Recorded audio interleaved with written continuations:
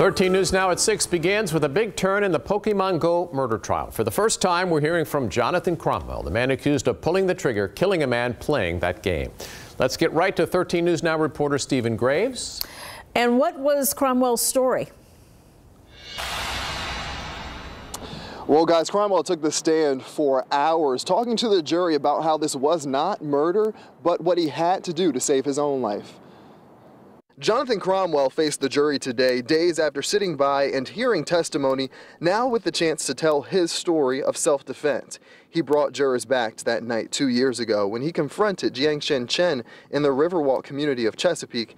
He says he was patrolling the area in front of the clubhouse and spotted Chen abruptly stop and turn into the driveway in his van. He says he immediately recognized Chen because of a prior run-in for trespassing on the property, saying that night he approached the grandfather in uniform with his amber lights flashing without his gun drawn. Moments later, saying Chen reversed his van and revved up the engine. Cromwell says he ordered Chen to stop, but the grandfather shook his head no and then tried to run him over, and he couldn't get out of Dodge. I shot because I felt like he was going to run me over. Prosecutors tried to poke holes in his testimony by asking why he fired his shot so rapidly. They questioned why he also did not call the police.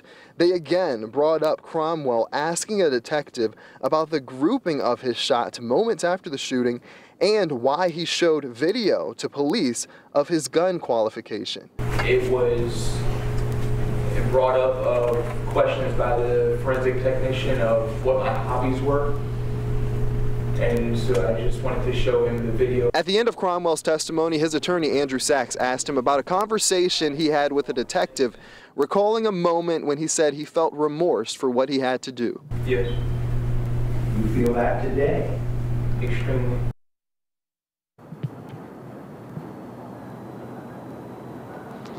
And interesting enough, after Cromwell's testimony, he told the jury about an incident where his brother actually died in a car accident months before this shooting. He told them this was on his mind, saying that he had to save himself because he didn't want his mom to get another call about another dead child. Closing arguments start tomorrow, then this is in the jury's hand to decide.